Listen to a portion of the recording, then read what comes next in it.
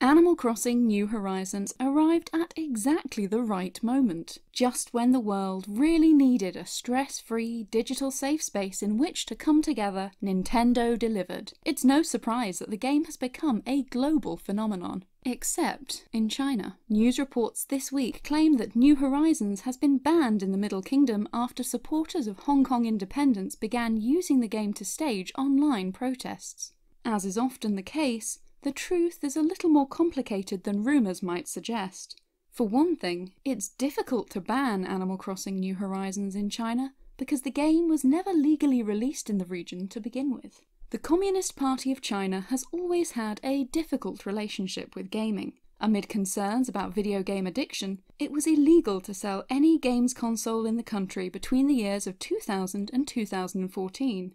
Except, it wasn't completely illegal. China's laws are often flexible, especially if you've got enough money.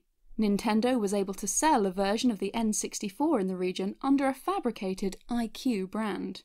While China rescinded its ban on consoles in 2014, it still tightly controls which foreign games are legally imported into the region.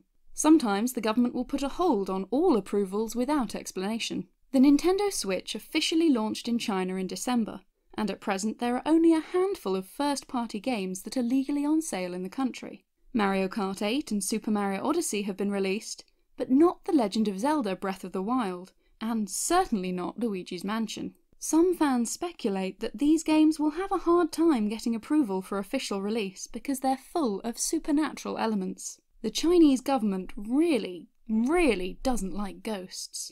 Animal Crossing New Horizons is one of many Nintendo games that has never been legally sold in China, but that doesn't stop people from playing it. After all, China's laws are flexible. Many eager players have been importing the game from neighbouring Hong Kong. As a special administrative region, Hong Kong has its own legal system, government, and economy.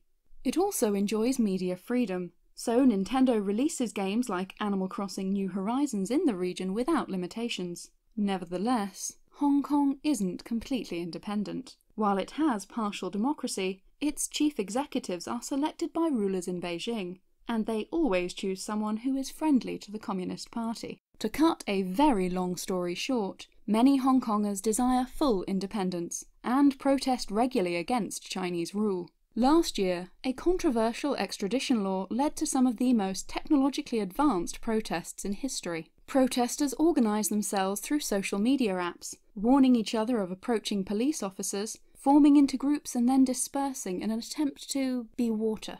Then came Animal Crossing New Horizons. Hong Kong protesters are all tech-savvy, so of course many of them are playing the game. And, of course, they're recreating protests on their islands. Many dress their villagers in black face masks and clothes that match their protest uniform. They recreate protest slogans and signs in-game. They visit each other's islands, protesting in a digital medium. One protester, Lee, who wishes to remain anonymous, said, "Since the setting of Animal Crossing New Horizons is that players start their life on a deserted island, we can decorate the island any way we like and share the message we want to tell the world." Perhaps the most famous in-game protest came from political leader Joshua Wong, who has spent time in prison and been nominated for a Nobel Peace Prize for his part in organising pro-democracy movements. A viral photo of Joshua shows his island getaway, complete with an in-game sign reading, "Free Hong Kong." Speaking of New Horizons, he said, "Animal Crossing is a place without political censorship, so it is a good place to continue our fight. Even lawmakers in Hong Kong are playing this game." Then, without a word of explanation, Hong Kong import copies of Animal Crossing disappeared from online stores in China overnight. While the game was never fully legal in the country, it just became a lot harder to import it from across the border.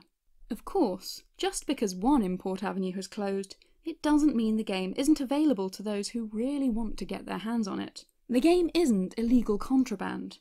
It's simply not available on major online retailers. Chinese citizens will still find a way to play Animal Crossing. The moral of the story? You can't stamp out free speech. It seems that protesting in Animal Crossing might have actually worked. Hong Kong's democracy advocates aren't going to be silenced anytime soon.